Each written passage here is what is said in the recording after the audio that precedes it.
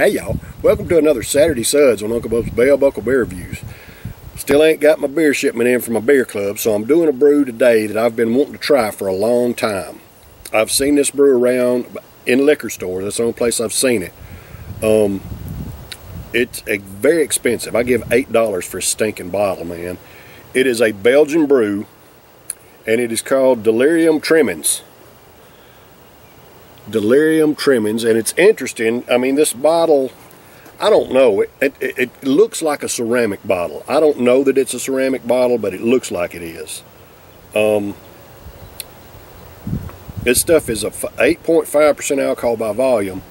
It's 11.2 fluid ounce bottle. It's brewed and bottled by the Huey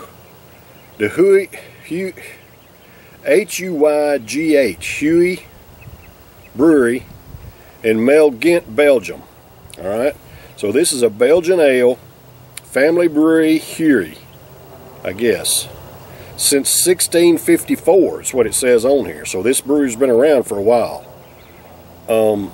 Anyway, I've been wanting to try this for a long time, and usually I see it in a bottle about one of the, I guess it's a 750 milliliter bottle, one of them big bottles, like a wine bottle. Well, man, things like 30 bucks. And, you know, at 8.5% alcohol by volume, I don't want to drink one by myself. So I give $8 for this small bottle. But I've been wanting to try this for a long time. So we're going to try it today on a Saturday Sud, since I still don't have my beer club brews. Alright. And the bottle's it's coated in foil there. But now the top of the bottle is brown. Okay, so it could be that they have painted this bottle. That's what it kind of looks like.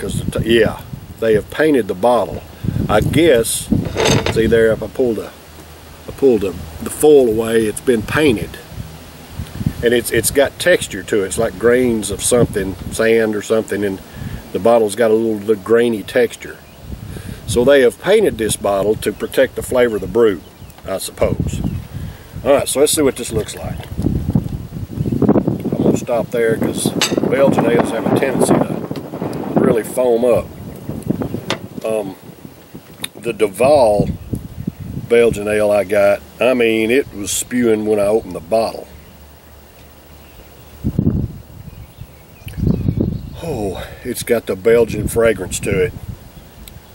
Beautiful bubbles floating up through there. Man, that is pretty. And the bubbles are I mean, it's real spongy looking. Real spongy looking head on that thing. And just a tad, just a tad of haze there. Not much. It's almost bright, but it's got a little tad. Now, when I get to the bottom of this, I'll give it a good swish, and I bet you anything it's going to cloud it up pretty good when I do that. It doesn't say on here, but a lot of the Belgian that I've seen are bottle conditioned, and you need to give them a good swish. They got that sediment in the bottom of them. But this, I mean, of course, this is inside the bottle is completely dark. That paint really protects from the light.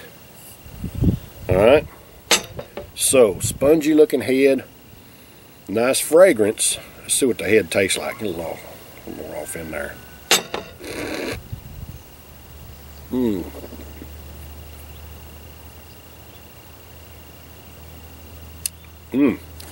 It's got that Belgian flavor to it, that Belgian ale flavor. If y'all know, if y'all ever had a Belgian ale, you know what I'm talking about.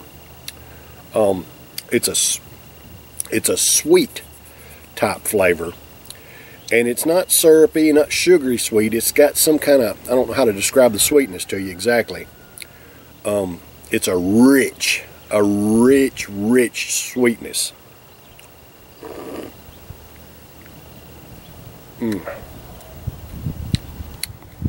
But it's delicious.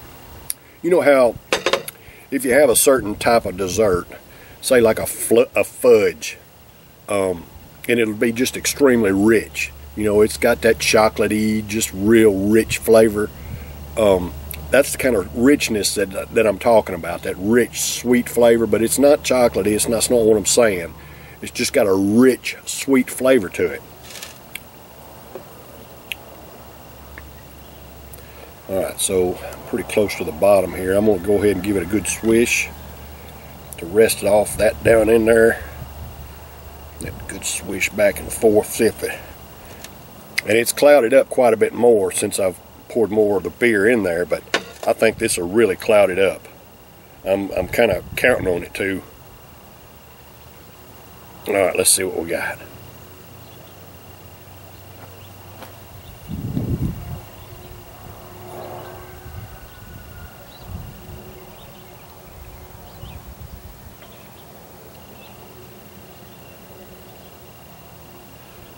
Man, it is just a gorgeous day out here in Bell Buckle, Tennessee, y'all.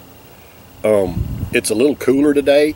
Yesterday, I was doing my videos and it come up a rainstorm on me. And it rained for, I don't know, about an hour and a half, and then it stopped, sun come out, and then it rained again. So I mean, it wasn't a real deluge rain at that time. It just kind of sprinkled the rest of the day into the morning hours. And it was a little cool this morning.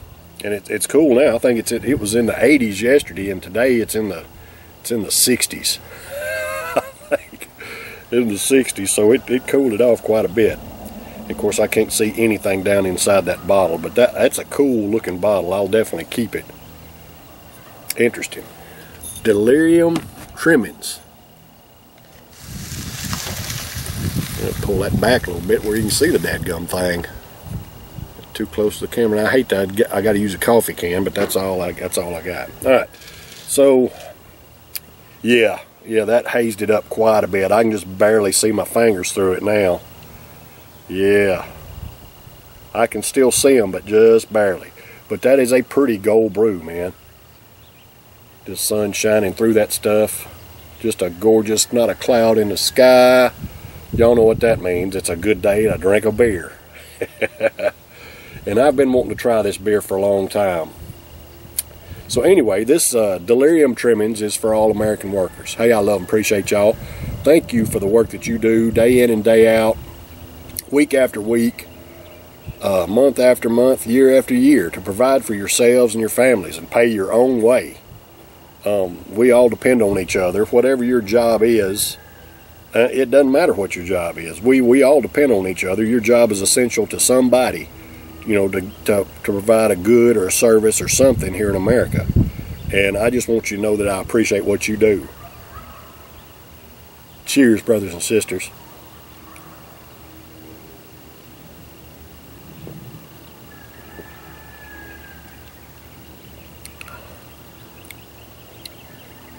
Oh, that's good. I'm getting just a... Alright, so I don't know. I haven't read it anywhere, but I have heard that a lot of the Belgian style ales will be brewed with a clove. What's it called?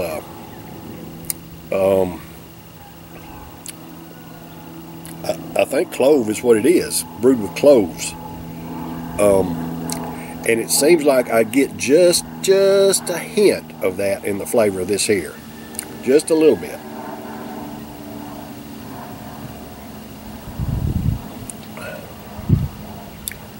Man, in bubbles, it's dissipated pretty good now. I mean, it took it a little while to dissipate, but I don't, yeah, there's little bubbles still floating up through there slowly, but it's got good carbonation in it.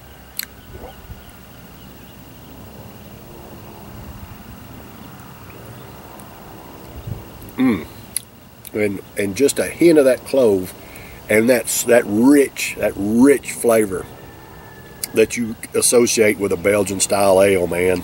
It's got it. I'm telling you what, man, it is rich and delicious. Very good brew. Is it worth $8? No, it is not worth $8. It's delicious, but you know, I just got it because I've been wanting to try it for a long time. But I won't buy another one. They're just too expensive. I can get another beer at 8.5% alcohol by volume, cheaper than $7 a bottle, I guarantee you. Well, heck, I can go to a convenience store right down here and get me a big little thing in a 19-ounce can. It's a 9.1 or a 9% ABV, and it cost me like $3. So there you go. And it's delicious too. I like those. But this is a good brew. I'm glad I got it because I've been wanting to try it for a long time.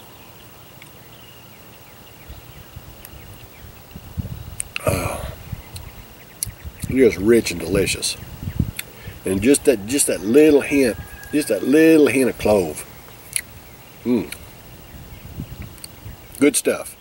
All right, y'all. Hey, if y'all have had Delirium Tremens, let me know what you thought about them. Got the pink elephant on there because you get drunken crap, drink too many of them, and start seeing pink elephants, I guess. I got another one. It's not the Delirium Tremens, but it's made by the same people. It's got a painted bottle. The label is dark blue, and I'll be reviewing it here in the near future. It's something a little bit different. Good stuff. Hey, leave me a comment. If you've tried some of this, what'd you think about it? I think it's delicious, but it's just too pricey for me. All right, y'all. I'll be back next week for a Taste Challenge Tuesday. I got something that's common. You can get it at any beer store. Probably. Maybe. Some people can. But I'll be doing that next Tuesday. All right, so y'all stay tuned. Take care. I love and appreciate y'all. Cheers.